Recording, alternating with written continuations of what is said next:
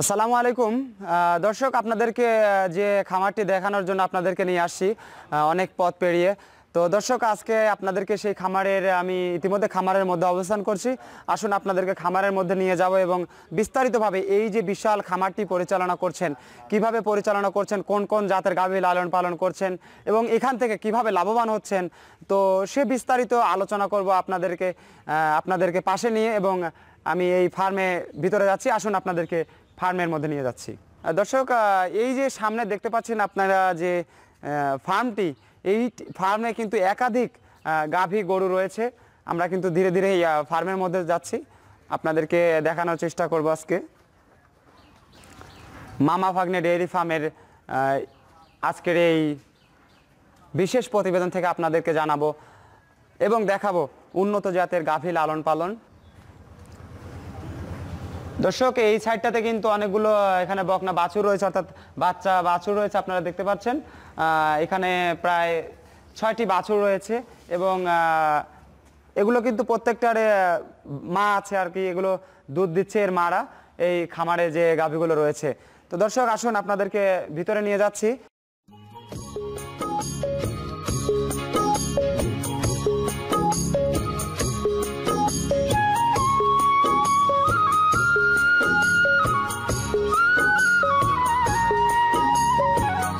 আমি কথা বলবো এই খামার পরিচর্যা যিনি দায়িত্বে রয়েছেন, অর্থাৎ খামার মালিক আনসার আলী ভাই। আসসালামু আলাইকুম। ভালো আছেন আনসার ভাই? আলহামদুলিল্লাহ ভালো আছি। আলহামদুলিল্লাহ।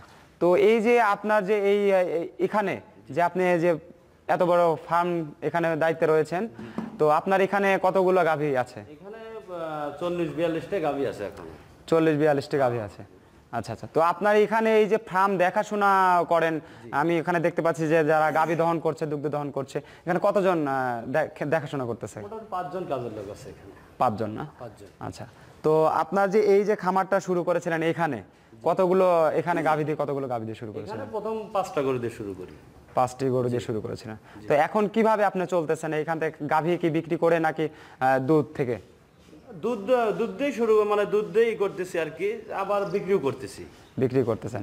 এগুলো কি দুধের গাভী বিক্রি করতেছেন নাকি আপনার যেগুলো প্রেগন্যান্ট গাভী বলে সেটা বিক্রি করতেছেন? না, রানিং দুধের গরু যেটা সেটা বিক্রি করি। দুধের গরু বিক্রি করতেছেন। তো চলুন আমরা একটু ভিতরে যাব এবং আপনার সঙ্গে কথা বলবো এই ফার্ম সম্পর্কে।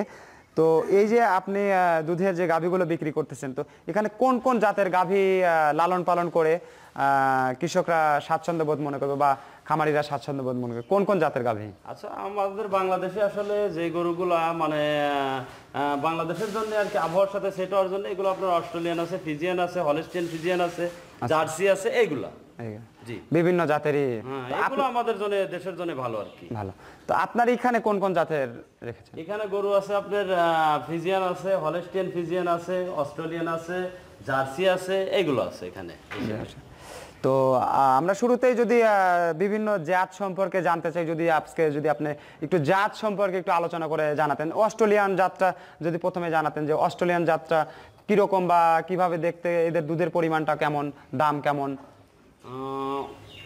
এটা আসলে অস্ট্রেলিয়ান ফিজিয়ান গরু, যে মুন্ডি গরুর চেয়ে অনেক দাম কম, কিন্তু দুধে কম হয় না, অনেক ভালো আর কি। দেখা যাচ্ছে যে 17, 18, 20, 22, 24 এরকম দুধ দেয় এগুলো। হ্যাঁ, অস্ট্রেলিয়ান ফিজিয়ান, হলস্টেইন ফিজিয়ান এগুলো দেয়। অস্ট্রেলিয়ান হলস্টেইন ফিজিয়ান যেগুলো। আচ্ছা। তো এই জাতের গাভীগুলোর দামটা কেমন পড়ে? মানে সর্বনিম্ন দাম থেকে সর্বোচ্চ কত দাম পড়ে? কত 2 লাখের মধ্যে হবে সর্বোচ্চ। 2 লাখের মধ্যে থাকবে আর কি। আচ্ছা। তারপরে যে আপনি মুন্ডির কথা বললেন, সেগুলোর দামটা কেমন, বা এই মুন্ডি লালন পালন করে কেমন লাভবান হওয়া যায়? আসলে মুন্ডি গরু বাংলাদেশের যেখানে দেখা গেছে নিচে মুন্ডি গরু লাভবান হয় নাই। মুন্ডি গরুটা দেখা যাচ্ছে আমাদের বাংলাদেশের জন্য পারফেক্ট না। না, পারফেক্ট না। যেখানেই দেখা গেছে নিচে, যারাই নিচে তারা লাভবান হতে পারে না, লসে পড়ছে আর কি। আচ্ছা। কিন্তু তারপরে কিন্তু মুন্ডি জাতটা কিন্তু উন্নত জাত, কারণ এটা ইন্ডিয়ান মুন্ডি বলে, যেগুলো আসলে বাংলাদেশের খাপ খায় না নাকি? এটা আবহাওয়ার কারণে নাকি? জি, আমাদের বাংলাদেশের জন্য আসলে এটা ঠিক না, ইন্ডিয়ার জন্য আর কি। ইন্ডিয়ার জন্য পারফেক্ট। কিন্তু মুন্ডির যে দুধের পরিমাণটা, আমরা কিন্তু সচরাচর জানি যে মুন্ডি জাতের গাভীর দুধের পরিমাণটা অনেক বেশি। জি জি জি আছে, মানে আপনার মুন্ডি গরুর দুধ অনেক হয়, 30, 32, 35 এরকম দুধ হয়। দুধ হয়। আচ্ছা আচ্ছা। কিন্তু অস্ট্রেলিয়ান ফিজিয়ান যেগুলো, সেগুলো দেখা যাচ্ছে আপনার 17, 18, 20, 22 এরকম দুধ হয়। তো আমরা অল্প পরিসরে যদি দুই একটি গাভী যদি আপনি দেখাতেন, তো আমরা এই শুরুতে ফার্স্টে যে গাভীটি রয়েছে এটি কোন জাতের গাভী? আমরা শুরুতে এটি অস্ট্রেলিয়ান ফিজিয়ান না? তো দর্শক আপনাদেরকে দেখানোর চেষ্টা করছি এই প্রথমে যে গাভীটি রয়েছে অস্ট্রেলিয়ান ফিজিয়ান জাতের গাভী। এই গাভীটি এখন কি আপনার এই গাভীটি মানে বয়স কেমন এই গাভীটার? এটা ফার্স্ট বিয়ান, বয়স 2 দাঁত, বাচ্চা দিছে অনেকদিন, বাচ্চার বয়স হয়ে গেছে, এখন বর্তমানে প্রেগনেন্ট, 4 মাসের পেটে বাচ্চা আছে। আচ্ছা আচ্ছা, এখনো দুধ দিচ্ছে আপনার 12 থেকে 13 কেজি দুধ হচ্ছে। তো এটার দামটা কেমন হতে পারে এই গাভীটার? অবস্থা আসলে বিক্রি করলে তো দাম কম হবে, কিন্তু যখন দেখা যাবে কাঁচা বাচ্চা দিবে কি 9 মাস এরকম যখন প্রেগনেন্ট অবস্থা হবে, তখন গোটাও মোটাসোটা হবে, দেখতে ভালো দেখা যাবে, তখন দাম কত 1,40,000, 45,000, 50 এরকম দাম হবে। আচ্ছা আচ্ছা আচ্ছা, তো চলুন আনসার ভাই একটু ভিতরে যাই এবং আপনার কিছু গাভী যে লালন পালন করছেন তারও কিছু খাবার দাবারের বিষয় রয়েছে। আপনার এখানে খামারে কি কি ধরনের খাবার আপনি গাভীদের খাওয়াচ্ছেন? আসলে খাবার দাবার তেমন কিছু নাই, দেখা যাচ্ছে গমের ভুসি, ধানের কুড়া, এই তো খাদ্য। আচ্ছা, এছাড়া অন্য কোনো খাদ্য নাই। যেহেতু এখন বর্ষার মৌসুমে এখন কাঁচা ঘাসটাও কিন্তু আমাদের কাঁচা ঘাস নাই, আমাদের এই যে খড় আছে, এই খড় খাওয়াচ্ছে আর কি। আচ্ছা আচ্ছা, মানে খড়টা দিয়ে চলে আর কি বেশি।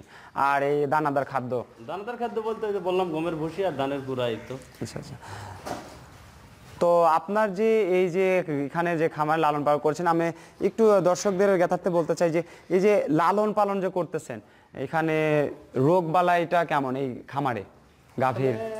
রোগ বালাই বলতে হচ্ছে আপনার গাভী গরুর জন্য ম্যাস্টাইট বলে আর কি। ম্যাস্টাইট এটা হচ্ছে মানে সিরিয়াস, আর হচ্ছে আপনার একটা বেঁধে আছে যেটা কুড়িয়ে রোগ বলে আর কি। এটা হচ্ছে আপনার বেঁধে, কিন্তু আমরা দেখা যাচ্ছে যে কুড়িয়ে রোগের জন্য আমরা ভ্যাকসিন করে থাকি বছরে 4 বার। আচ্ছা, ঠিক আছে, এটা যদি দেওয়া যায় ঠিক মতো তাহলে আর ভয় নাই। আর ম্যাস্টাইট হচ্ছে আপনার পরিষ্কার পরিচ্ছন্নতা রাখা লাগবে। গাভীটা পালানোর পরে দেখা যাচ্ছে যে আপনার করতে হবে, মানে পরিষ্কার পরিচ্ছন্নতা রাখলে পরে সমস্যা নেই। আচ্ছা, রোগ বালাই থেকে তেমন রোগ বালাই নাই আর কি। তেমন রোগ বালাই এখন সচরাচর নাই। ভ্যাকসিন দেওয়ার কারণে নাকি এগুলো?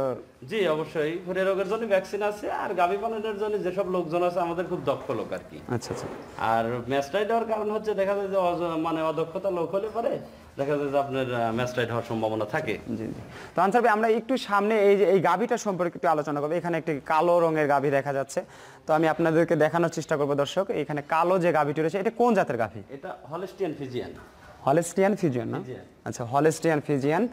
দর্শক হলস্টিয়ান ফিজিয়ান জাতের গাভীটি দেখছেন, তো এটার বয়সটা কেমন? এটার বয়স 6 দাঁত। 6 দাঁত, জি। আচ্ছা, 6 দাঁত, দ্বিতীয় বিয়ান আর কি। বাচ্চা আছে না বাচ্চা দিবে? বাচ্চা আছে, এখন প্রেগন্যান্ট। আচ্ছা, এখন প্রেগন্যান্ট, বাচ্চাও আছে। হ্যাঁ, প্রেগন্যান্ট। তার কি দুধ পাচ্ছে না এখন? এখন দুধ হচ্ছে মোটামুটি আপনার 15-16 কেজি দুধ হচ্ছে। 15 থেকে 16 কেজি দুধ পাচ্ছেন। আচ্ছা, তো আপনার এটার দামটা কেমন হতে পারে? এটার দাম পড়বে 1,70,000। 1,70,000 দাম পড়বে। অনেক বড় সরু গরু তো। আচ্ছা আচ্ছা, তো আপনার এই যে এই সাইডটাতে আরও রয়েছে একটি, আমি শেষের যে গাভীটা রয়েছে দর্শক আপনাদেরকে আমি হয়তো পুরো গাভী দেখাতে পারবো না, কারণ এখানে প্রচুর পরিমাণের গাভী রয়েছে। আমি শেষের যে গাভীটা রয়েছে এটি কোন জাতের গাভী আনসার ভাই? এই যে শেষেরটা হচ্ছে আপনার ফ্রিজিয়ানের সাথে নেপালের ক্রস আর কি। ফ্রিজিয়ানের সাথে নেপালের ক্রস। আচ্ছা, তো আপনার যে এই গাভীটার বয়সটা কেমন? এটার বয়স হচ্ছে 4 দাঁত। 4 দাঁত। আপনার বাচ্চা? দ্বিতীয় বিয়ান। বাচ্চা আছে, জি। আচ্ছা, তো আপনার এটা দুধের রেকর্ডটা কিরকম? দুধ এটার দুধের রেকর্ড অনেক হয়েছে। এটার দুধ আপনার কাছের সময় যখন দুধ হয়েছে তখন দুধ হয়েছে আপনার 22-23 লিটার দুধ। 22 থেকে 23 লিটার দুধ হয়েছে। আচ্ছা আচ্ছা, তবে এখন আবার 4 মাসের প্রেগনেন্ট। জি, ঠিক আছে, এখনো দুধ হচ্ছে মোটামুটি 15-16 এরকম দুধ হচ্ছে। এখনো হচ্ছে না? আচ্ছা, তো এটার দামটা বর্তমান অবস্থায় যদি আপনি এটা বিক্রি করেন তাহলে এটার দাম কেমন পাবেন? আসলে আমরা এই গরুগুলো তো এখন বিক্রি করতে পারবো না, তবে এখন যদি কেউ মানে কোনো লোক নেয় আর কি, তো এটার দাম পড়বে 1,80,000। 1,80,000 পড়বে। তো আনসার ভাই এই যে দ্বিতীয় যে গাভীটি রয়েছে আমরা এটি একটু দেখানোর চেষ্টা করব দর্শক। এটি কোন জাতের গাভী? এটা আপনার শাহিওয়ালের সাথে ফিজিয়ানের ক্রস। শাহিওয়ালের সাথে ফিজিয়ানের ক্রস। আচ্ছা আচ্ছা, এটার বয়স কেমন? এটার বয়স 4 দাঁত। 4 দাঁত, জি। 4 দাঁত, তো আপনার প্রথম বাচ্চা? জি। আচ্ছা, কত লিটার করে দুধ? মোটামুটি 15-16 কেজি দুধ হচ্ছে এটা। 15 থেকে 16 কেজি। তো আনসার আলী ভাই আপনার যে এই যে খামারে আপনার গাভী লালন পালন করছে, এখানে 5 জন কিন্তু রয়েছেন। এখান থেকে কিন্তু তারা কিন্তু একটা কর্মসংস্থান কিন্তু তারা এখান থেকে পাচ্ছে আর কি, কিছু আর্থিক তাদের লাভবান হচ্ছে এবং আপনিও কিন্তু লাভবান হচ্ছেন। তো আপনার এখান থেকে কোন কোন অঞ্চলে আপনি গাভী সেল দিয়ে থাকেন? আমি সারা বাংলাদেশে সেল দিয়ে থাকি। সারা বাংলাদেশে সেল দিয়ে থাকেন।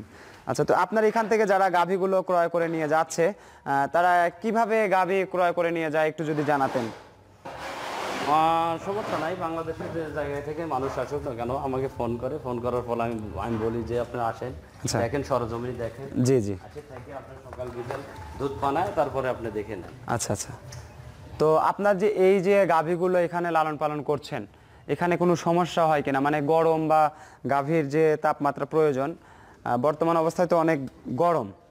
জি না, আপনার গাভী গরুর জন্য তো আসলে গরমটা আসলে কাবু, দেখা যায় 2 বেলা সকাল বিকেল আপনার করা লাগে, মোটর দিয়ে মানে পানি মারতে হয় আর কি। আচ্ছা, ঠিক আছে। আর উপরে ফ্যান আছে। তো এই যে আমরা সচরাচর জানি যে আপনারা গাভী লালন পালন করতে পরিষ্কার পরিচ্ছন্নতার অবলম্বনটা বেশি করেন। তো আমি কিন্তু একটু হলে আপনাকে মানে জ্ঞাতার্থে জানাতে চাই বা দর্শকরা কিন্তু ধরবে যে এই যে বর্তমানে কিন্তু আপনার শেডগুলো কিন্তু একটু অপরিষ্কার আছে, এটা হওয়ার কারণ কি? মানে এবং ফ্যানও কিন্তু অফ আছে এখানে কি? আসলে আজকে বিদ্যুৎ নাই, ঠিক আছে, বিদ্যুৎ না থাকার কারণে আজকে এই গরুগুলো গাওধান হয়নি, এর জন্য অপরিষ্কার মনে হচ্ছে। পুরো দিনটাতে কি বিদ্যুতে? পুরো দিনই আজ বিদ্যুৎ নেই। আচ্ছা আচ্ছা, ব্যাড লাক। আসলে আমরা অপরিষ্কার আছে। আমি এমন একটা দিনে আসছে, হয়তো দর্শক আপনারা একটু জানাতে চাই, কারণ আপনারা হয়তো ভাবতে পারেন যে এই শেডগুলো এরকম কেন, নোংরা কেন। আসলে আজকে সারা দিন অর্থাৎ সকাল 8টা থেকে এই যে বিকাল পর্যন্ত সারাটা দিন কিন্তু এখানে বিদ্যুৎ নাই, অর্থাৎ এই অঞ্চলে লাইনটা অফ আছে বিভিন্ন কারণে আর কি, যান্ত্রিক ত্রুটির কারণে। তো আপনাদেরকে আমি সচরাচর যে গাভীগুলো দেখানোর চেষ্টা করছি, আপনারা গাভীগুলো দেখে থাকবেন এবং এই খামারে কিভাবে গাভী লালন পালন করে এখানে আনসার আলী ভাই লাভবান হচ্ছে এবং আপনাদের লাভবান হওয়ার জন্য তিনি কিন্তু এখান থেকে ভালো ভালো জাতের গাভী কিন্তু সেল করছেন। তো আনসার আলী ভাই, আপনার যে গাভীগুলো রয়েছে, আপনার দামটা আপনারা কিরকম ভাবে দাম নির্ধারণ করেন বা যদি জানাতেন। আসলে মানুষ আসবে দেখবে গরুর, আসলে গরু তো মানে শুধু দুধের উপর নির্ভর করে না, গরুর সাম সাইজ, ঠিক আছে, আচ্ছা, এর উপর নির্ভর করে দামটা। জি, আছে একটা গরুর দুধ আছে 20 লিটার আর একটা গরুর দুধ আছে 15 লিটার। জি জি। আসলে গরু তো দুধের উপর ডিমান্ড করে না, সাম সাইজের উপর দাম নির্ভর করে। এবং আপনার যে এখান থেকে গাভীগুলো যাচ্ছে, আপনারা বললেন যে এখান থেকে আপনারা দেখে এবং পছন্দ হলে তারা নিয়ে যায়। তো এবং আপনাদের যে রাস্তাঘাটে কোনো সমস্যা হয় কিনা? না না, রাস্তাঘাটে কোনো সমস্যা নেই। আমাদের ডেয়ারি ফার্মের আপনার ট্রেড লাইসেন্স আছে, তারপর আমাদের সমস্যা নাই, ঠিক আছে, কোনো জায়গায় সমস্যা নেই আমাদের বাংলাদেশে, কোনো জায়গায় যাবে কোনো সমস্যা নেই। দর্শক, আমরা কিন্তু আজকে পূর্ণভাবে এই খামারটা অর্থাৎ সম্পূর্ণ গরু কিন্তু আপনাদেরকে দেখাতে পারলাম না। আসলে আরও একদিন আপনাদের আমি নিয়ে আসবো এই মামা ভাগ্নে ডেয়ারি ফার্মের এই ফার্মে, আমি বাকি গাভীগুলো আপনাদেরকে বিস্তারিতভাবে দেখানোর চেষ্টা করব। তো আনসার আলী ভাই, আমরা শেষ মুহূর্তে এসে একটি কথা আপনাদের কাছ থেকে জানতে চাচ্ছি, এই যে গাভীর লালন পরিচর্যা করতে গিয়ে বাংলাদেশের বিভিন্ন অঞ্চলে যারা গাভীর লালন পালন করে, তারা যদি কোনো সময় গাভী লালন পালন করতে গিয়ে হিমশিম খায় বা তারা যদি চায় যে না আমরা গাভী লালন পালন করব না, সেক্ষেত্রে আপনাদের কি কোনো মতামত আছে কিনা বা গাভী লালন পালন করতে উদ্বুদ্ধ করতে আপনাদের কোনো মতামত আছে কিনা?